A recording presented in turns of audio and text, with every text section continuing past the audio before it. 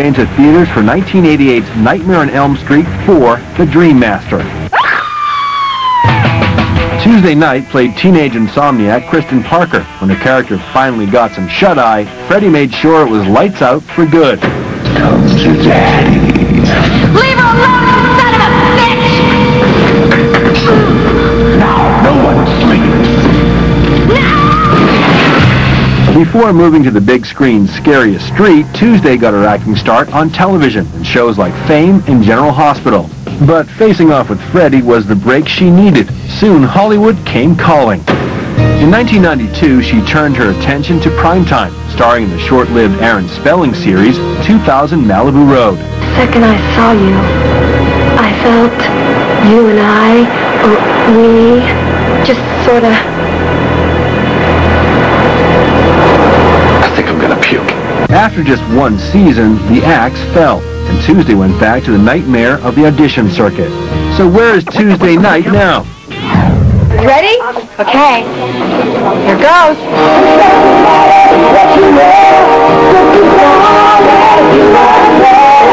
She's gone glam rock, playing second banana in a popular David Bowie tribute show in L.A. It's called Space Oddity. David Bowie was definitely a fan of it. He would be a fool not to be.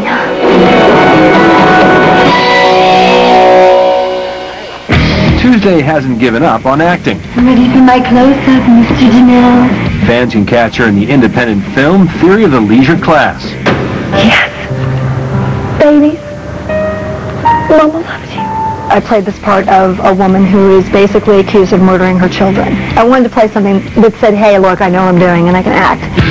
She's also rubbing elbows with Tinseltown's A-list in the Billy Bob Thornton-directed Daddy and Them. It's with Ben Affleck and Billy Bob Thornton. I felt so lucky. I was pinching myself going, shit, yeah, I mean, this really? Because everyone around me is so, huge and so talented. 15 years after her on-screen demise, Tuesday hopes to one day get another shot at Freddy. I didn't want to die in the film, of course, but I knew they'd bring me back. You always get brought back. Bye. See you in the movies. Welcome to Wonderland, Alice. While Tuesday was easy pickings for Freddy, not every shrieking blonde was such a pushover.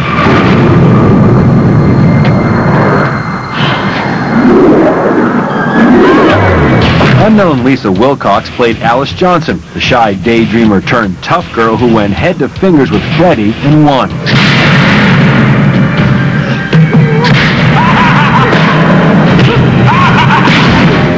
Lisa got her start with a bit part in 1984's low-budget cheerleading spoof, Gimme an F.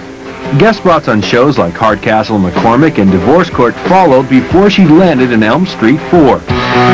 The movie killed at the box office, and Lisa's star was on the rise.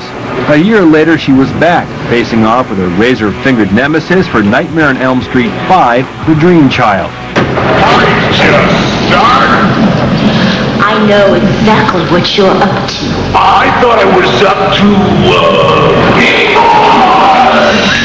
to, This time, Alice sent Freddy on a one-way trip back to hell, killing off horror's favorite villain, for a few years anyway.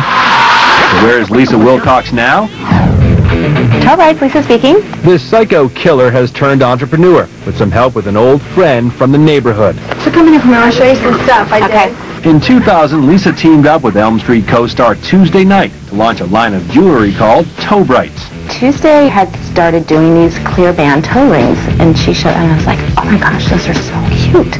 So she said, well, maybe I'll invest in it and we'll do it together, and just sort of took off. Love it. Their fun, funky styles are a big hit with the hip Hollywood crowd. We do have a lot of celebrity clients, which is really cool. Jennifer Aniston, she's wearing the gold shell with pearl. Angelina Jolie likes the big, giant chokers. There's Laura Dern, Drew Barrymore, Rosanna Arquette, Kelly Preston. There's so many, and we're so fortunate. Here, let me put this on you. There's a little tiara. It's very cute on Lisa's head. It's such a pleasure to do what I love doing. It's very fun. Lisa hasn't stopped acting, recently starring in the 2002 Oscar-nominated foreign student film, The All-New Adventures of Chastity Blade. Take my hand! It's a 30-minute short, and I read it, loved it, had to play it. How is your bomb going to explode? You've miscrossed the blue and gray wires. Juggling 2 careers is tough, but Lisa's most important gig is at home. I am now a mother of 2 boys.